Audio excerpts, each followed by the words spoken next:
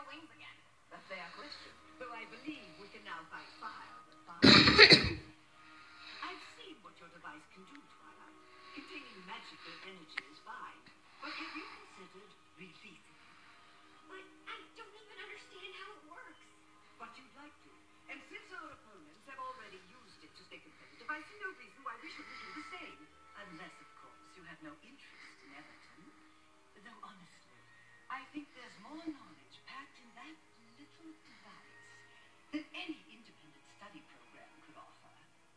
I realize that you've always been an outcast. It's not everyone at school who likes to think. To find a student that's like you, I've had one or maybe two, but the good ones disappear before I blink. Now I understand you have your reservation. It's hard to have a brain as large as yours. But if we don't win these games, well, I think I've made it plain what will happen if we have the losing score. Unleash the magic, unleash the magic. If we lose, then you're to blame.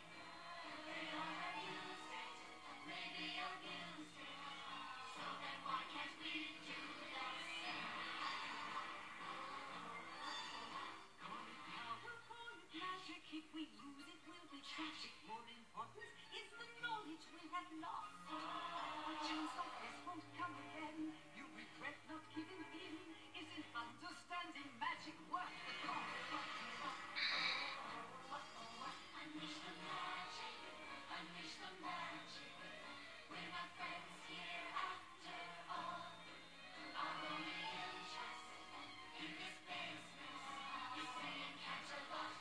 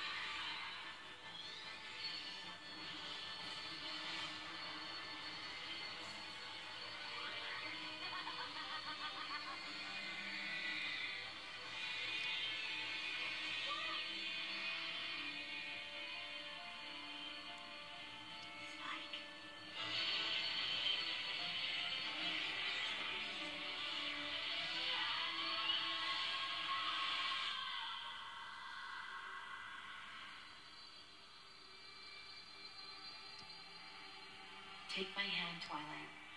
Let me show you there's another way. Just like someone once did for me.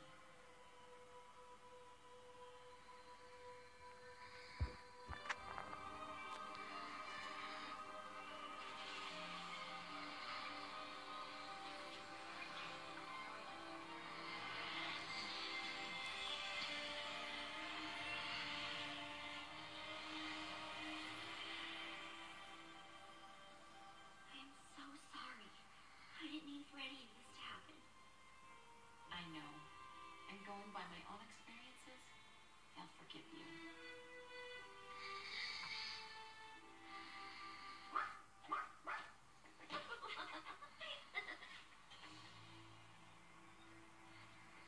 Principal Celestia, on behalf of Crystal Prep, I demand that you forfeit the friendship games.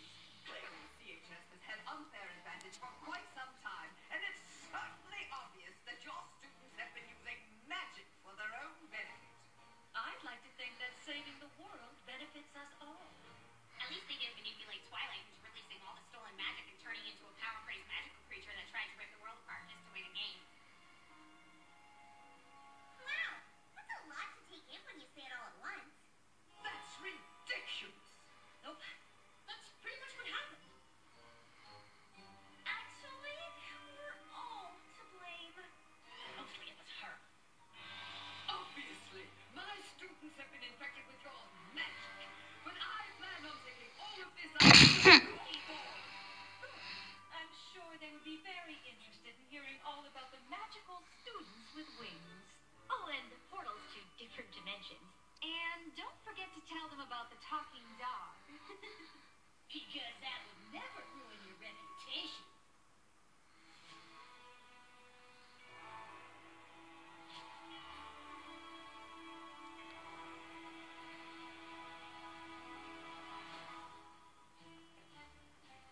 Well, I know these friendship games haven't been what any of us expected, but given what we've all just been through, I think it's fair to declare us all winners.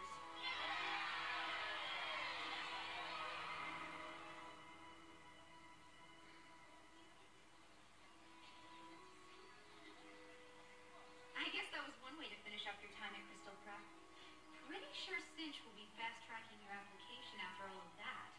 I've been thinking about it, and I'm not so sure now is the time for me to apply to Everton. Really? I may know about a lot of things, but friendship isn't really one of them. And I'm definitely not going to learn more about it by being alone all the time. So, you're staying at Crystal Prep? Well, it seems the students here at CHS know an awful lot about the subject. I don't suppose... You could transfer to this school instead. Really? You'd certainly be missed at Crystal Prep, but I think that's a great idea. I'll be sure to speak to Principal Celestia about it right away.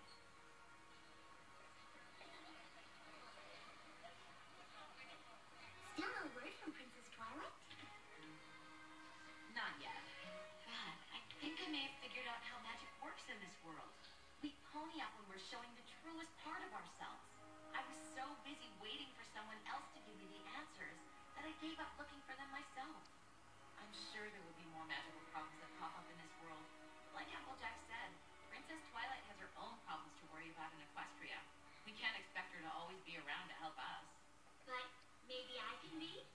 It seems we have a new Wonder Colt here at Canterlot High. I'm not sure how much help I could be